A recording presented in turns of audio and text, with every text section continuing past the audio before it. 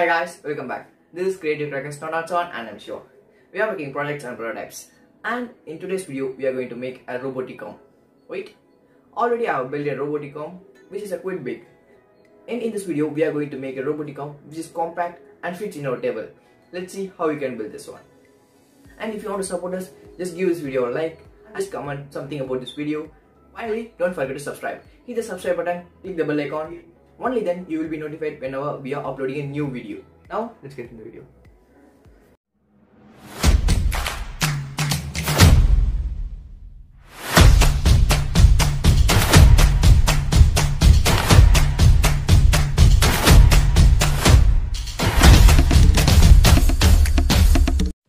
Now let's see what are the components required for this project. We need some servo motors, a count of 5. There are many varieties of servo motors available and I choose this 9 gram servo motors which will be more than enough for this project. Here with this I get some clips for attaching in the top. Now we need to choose some controllers to control all these servo motors. For this I am going to choose the Arduino Nano, which is perfectly suits for this project since it's compact and has the ability to control this. First we can give a try with one servo motor. The servo motor has 3 pins. The brown stands for ground and red for power supply and orange for PWM, which is pulse width modulation. Hook up some jumper wires and connect the brown to ground and red to positive. Finally, the orange, which is PWM pin, to the digital pin 3. The Arduino has some inbuilt digital pins and we have to choose only these PWM pins. So I have chosen 3. Now it's time to attach the clip just to see the servo motor rotating.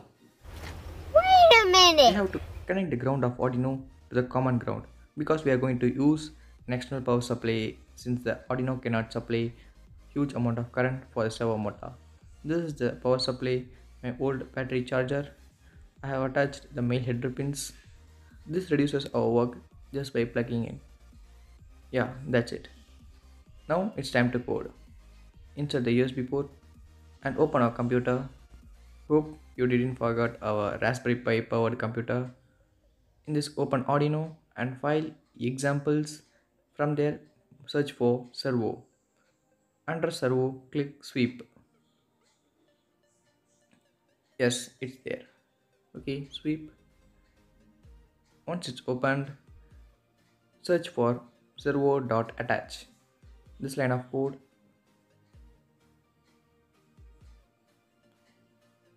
Servo.attach. Yeah, here it is. Since we have chosen pin number 3, we have to change pin number 2 to 3. If you have chosen any other pins, give it here. After this is completed, there is no other work for us other than uploading. Choose for the right port and click the upload button. We have to wait few seconds for uploading this code. Once it's uploaded, we can see the motor rotating from left to right and back. Yeah, it's uploaded. Let's see. Yeah, it's working. Now we want to connect multiple motors in the same way. We are going to connect the positive and negative in parallel and PWM pins to each PWM pin of the Arduino 3, 5, 6, 9, 11.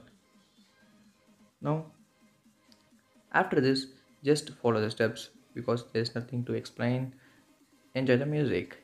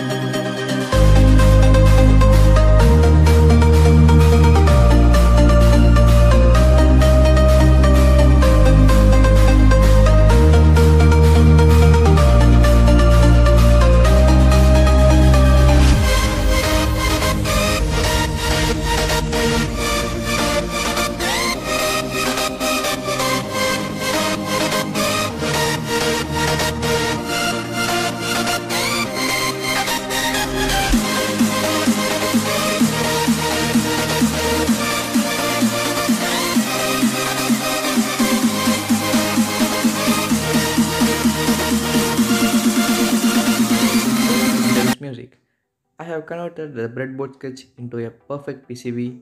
Now let us connect the components and check how it's working.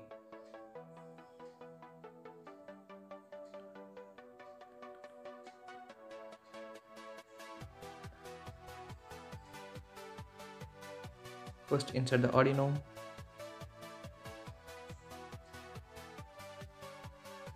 and Bluetooth module. Finally, it's time to connect all the servo motors.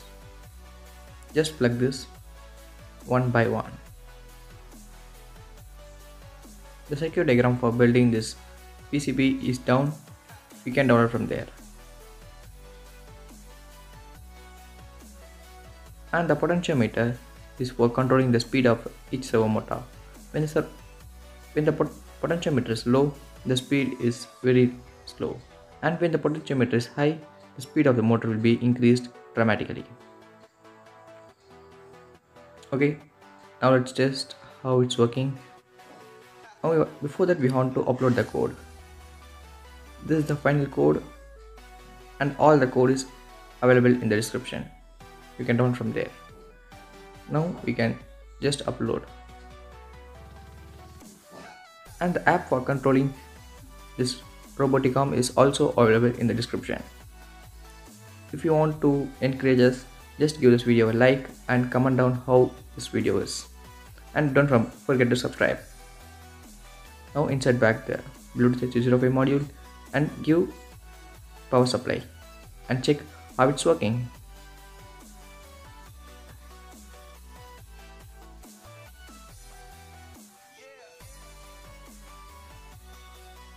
If you have any doubts, please comment it down. We are ready to help you. That's it, it's working fine.